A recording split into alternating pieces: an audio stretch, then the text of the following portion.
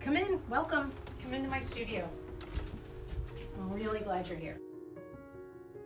One of the most important things about my studio to me is that it is a place that inspires me.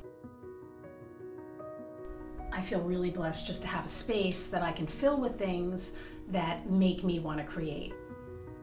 When I started in art, I was very corporate. I had a whole different life, but there was a part of me that has always wanted to pick up something that someone else did not feel had value or threw out.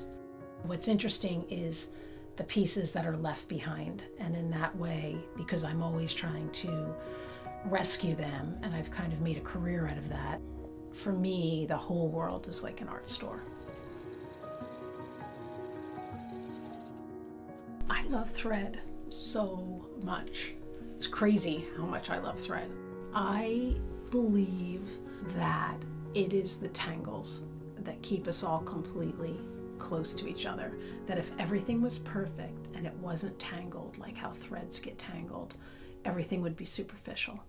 So threads are in every single piece of my work.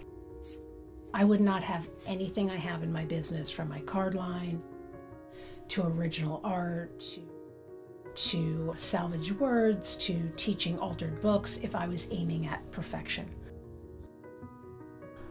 I have many, many altered books. Some of them have really helped me through some really, really difficult times in my life. Like, I just needed a place to process what was going on.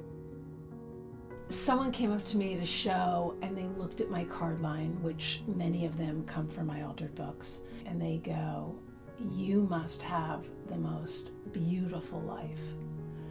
And I looked at her and I smiled and I just said to her, "Well, I love what is." I'm not really sure if other people would call it a beautiful life. Like, there's been a lot of hard things in there too, and I've just learned that it's really in all those hard moments that there's just so much majesty and so much beauty. I think we all have things that are hard, and there's all different things we have to carry, and it's just about how we carry them. I just would really hope that when I look back, or people really close to me look back, that they would say that I carried it with a lot of grace.